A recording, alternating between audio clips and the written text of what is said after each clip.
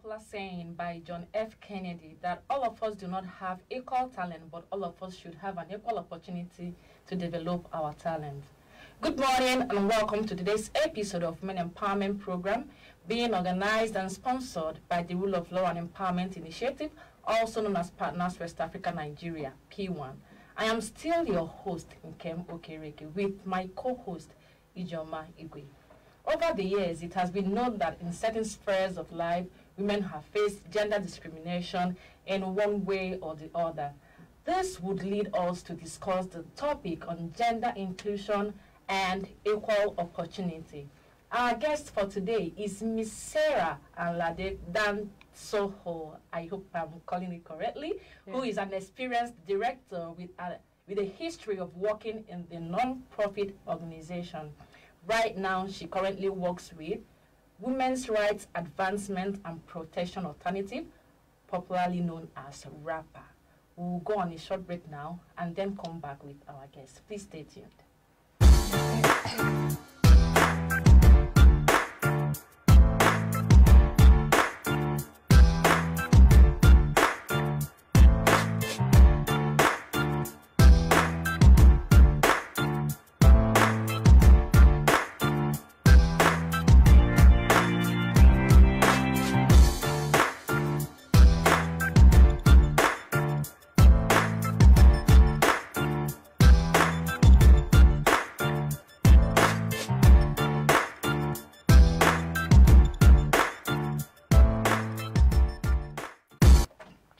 Welcome back from the break.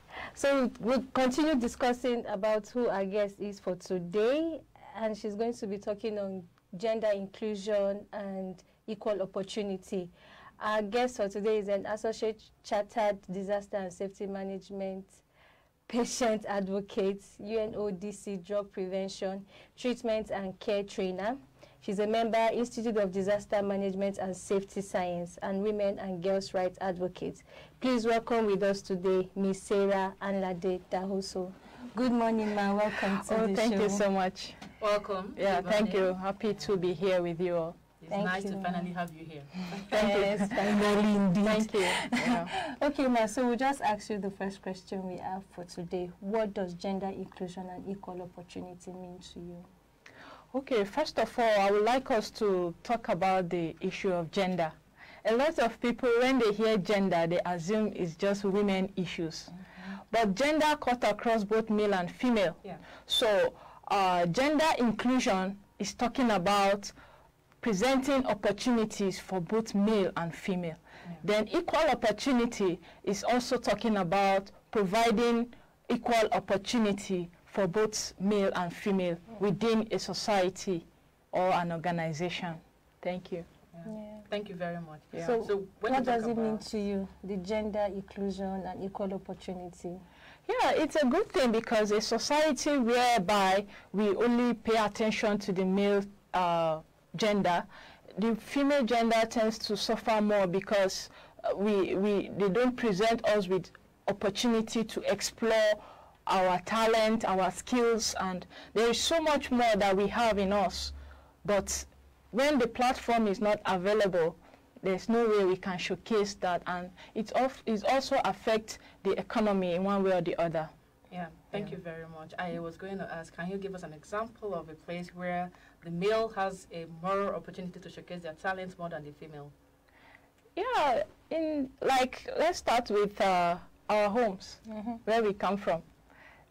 There are things that you do at home, but because maybe your brother is the male child, your parents will support him more, and then you, that is the girl child, they blame you the more. And it's not supposed to be so. Yeah. Treat everyone equally. Let everyone understand that we are all human.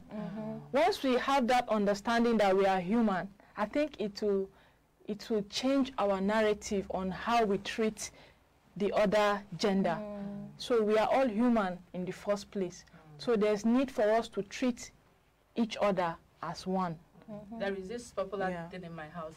I am the only daughter, so I'm not supposed to come back after 6. But my brothers are free to come back past 8, past 9, past 10, because they are boys, you know. And I wonder, what did I do? Did I do anything wrong for becoming a woman? The only one.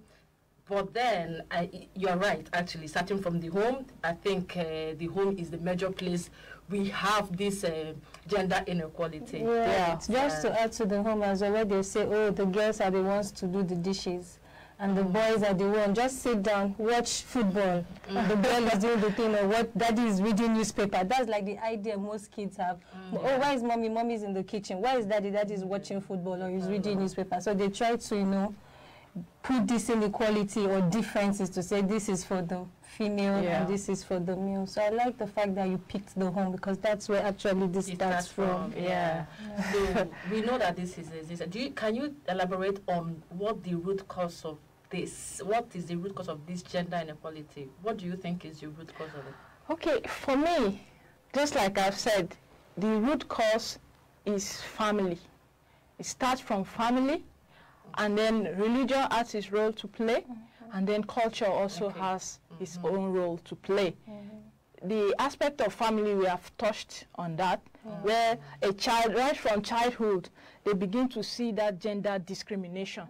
You don't even need to tell them. They see it and they assume that it is their right to always be or to always do a certain kind of job. But for the female child, it's just like you are the slave in the house. You wash the plate, you sweep the house, you cook the food, you serve your brothers, and then, you know, all of this, and at the end, they will beat you if they want to. You understand? So the truth is that we don't need to even speak out. From small, they have already placed that impression on us. So I think for me, family is one of the major root cause of gender inequality. Then secondly, we look at the religion aspect, where that submissiveness, a woman have to be submissive to the man.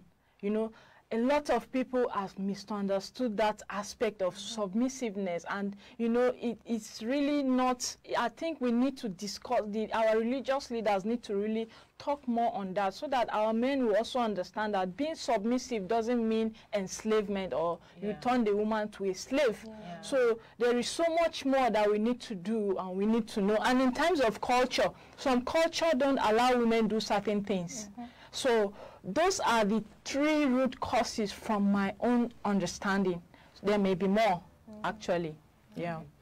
So let's deviate a little from the family aspect.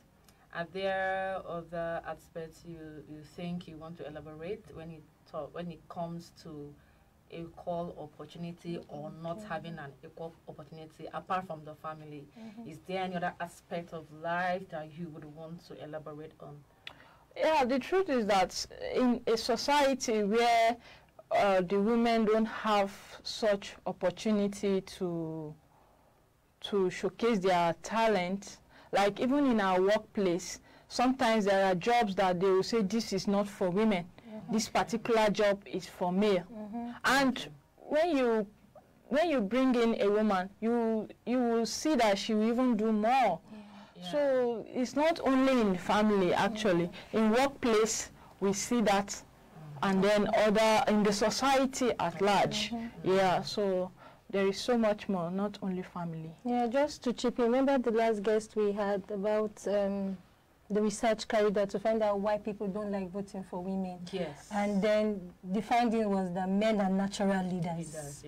So it's just for them it's good for the men to just contest election and let them win, but they're natural leaders. In their subconscious, women shouldn't. They shouldn't. Yes, we shouldn't it's even. Just for men. It's men that is. So the research really was like an eye opener, really. So they now find out that. So why won't you vote for women? Men are naturally leaders, and then women are just there to support the men. And we can see that playing a lot in the political sphere, where you see more men occupying positions, even positions that are meant for women. You heard I said the last time that I think the women leader also was a man represented. I'm like, how? You get, so it's even in our school then, you know, SUG, president, it has to be a man. A man. Vice president, it has to be a woman. And I'm like, why can't it be the other way around? Why can't SUG president be a woman and the vice president be a man? Like, it is not, they're not contending it. A woman cannot come out for SUG president. If you must come out, you're coming out as SUG vice president. Meanwhile, it's possible you can actually do better as the president more than being just a vice that is assisting. So trying to translate the fact that women should just be there to support the main leader, that is the man.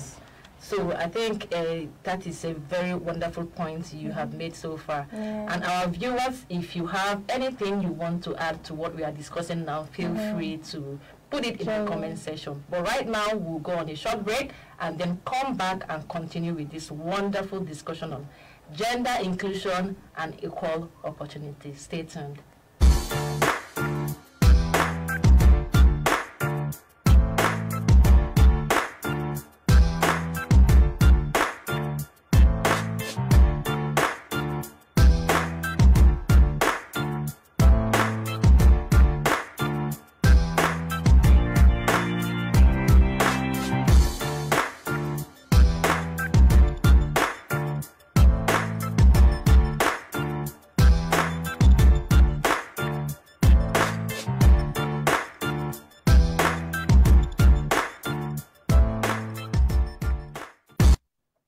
Welcome back from the break, and I hope you're enjoying this discussion with us as we are here. But let's just go to the next question. We want to find out from you, how is gender inequality a hindrance to women empowerment? Okay, there's a research that shows that when a woman is empowered, about 90% of her salary, she invests it back on her, in her home, in her family, which involves the children, and it goes to their education and their health and their well-being. And this is not only affecting the children alone, you are affecting the society. So empowering a woman is empowering a society at large. So women empowerment is something that should be encouraged in our society, in our place of work, and in our community.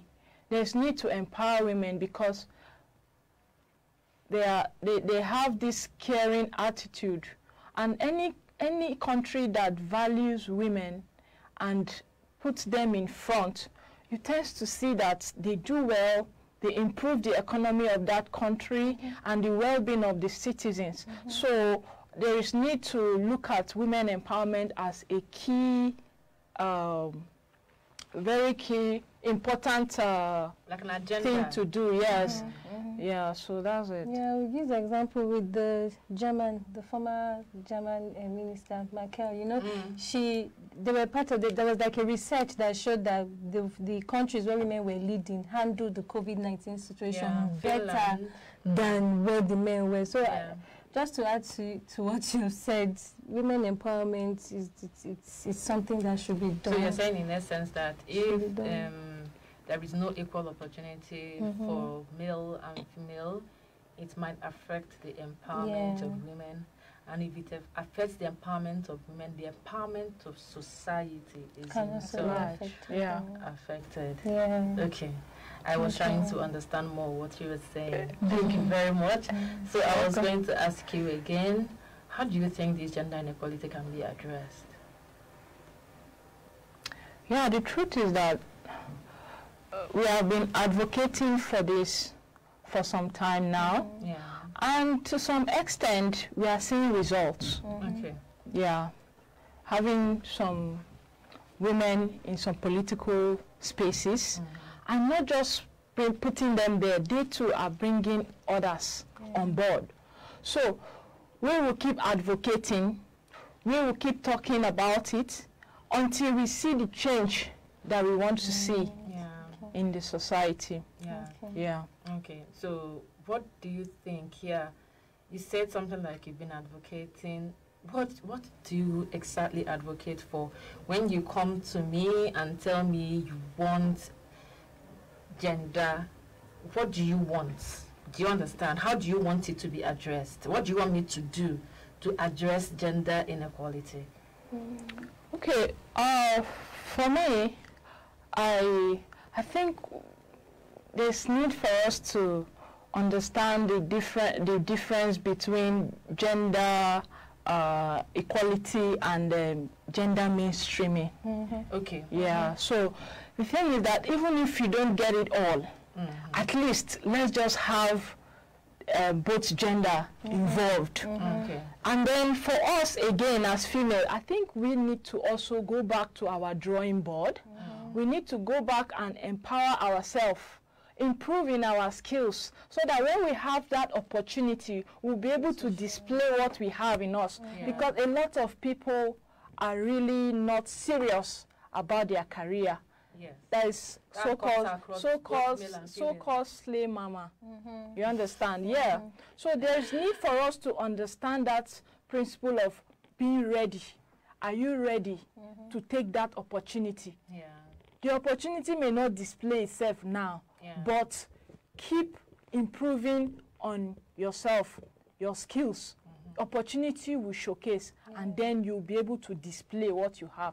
And opportunity, you just take over, and you don't even need to shout too much.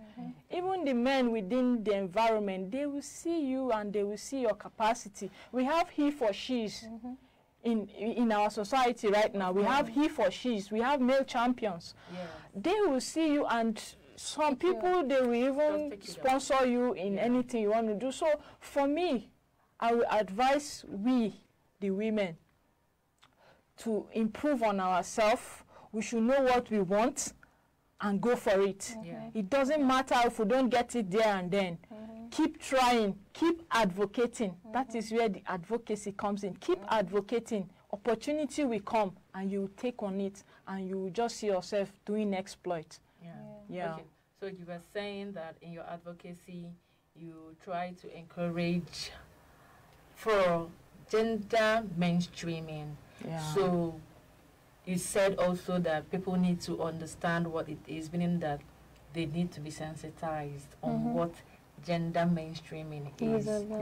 And they need to relearn what gender equality means, not that a woman is automatically a man and a man is automatically a woman. You know, sometimes when people hear gender equality, how can she be the same as me? About women. You know, it's all about women and us men.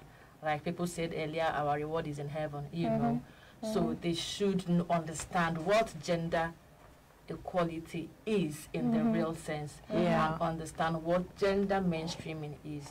Okay. That is what I'm going to take from so let me add to what she said about the question on how gender inequality be addressed. Looking at the UNSCR 1325, don't you think when it is implemented, effectively implemented, let's use that word, would have more women, or we have women being mainstreamed into areas that we think there is inequality? So like the security sector, now we have them having their gender decks, trying to having gender policy. Having gender policy, trying to incorporate women in these areas that they feel women shouldn't even be there. And then we talked about, I don't know if it was last week, we talked about where the not too young to run, where we also have young men, majorly now, but also trying to see how young women can also participate in this. So I just wanted to add to what you said, that gender inequalities can also be addressed if policies are well implemented in countries, especially like countries like ours, and then they see the need for more participation of women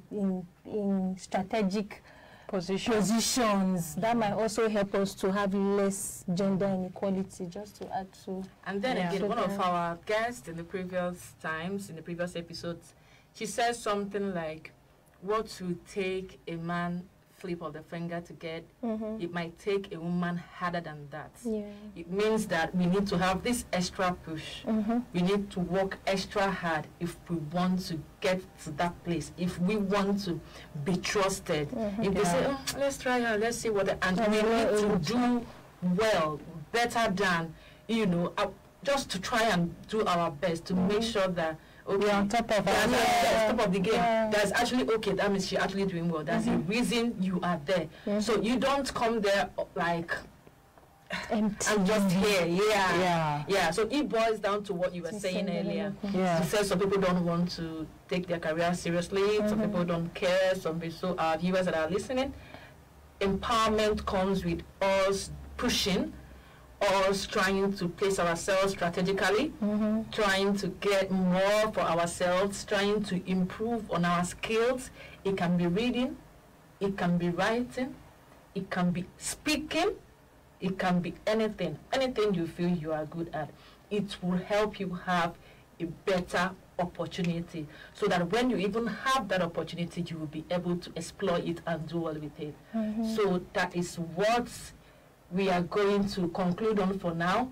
And we'll also want you to feel free to put down topics you would want us to treat on this platform on women empowerment. You'll meet us again next week, Friday, as we discuss another interesting episode. Thank you very much, and see you next week. Bye.